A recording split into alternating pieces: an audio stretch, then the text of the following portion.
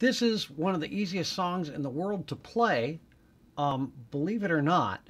If you look at videos of Neil Young with Crazy Horse, he'll actually just play this absolutely easy. Now, he's got other people playing other riffs, but you can do it this way.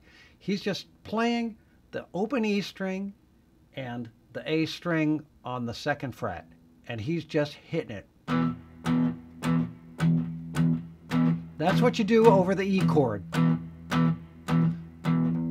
You kind of mess it up a little bit, all downstrokes, but sometimes you can hit another.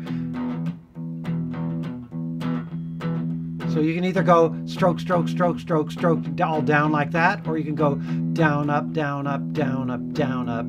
Either one. Well, hello, Mr. Soul, will I drop back? It sounds good, right? It's primitive. Reason.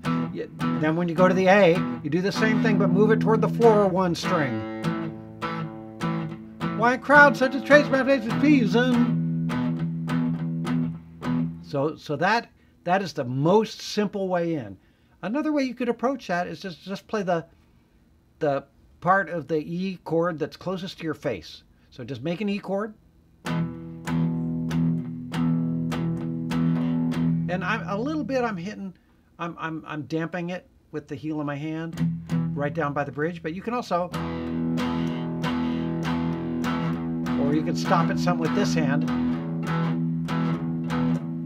and your thumb, but because little stops give it some power. But that's the easiest way, is just, especially if other people are covering the other parts. But even by yourself, well, hello, Mr. Soul, will I drop by? And then you're like, oh, wow, you're a primitive rocker. You're super awesome.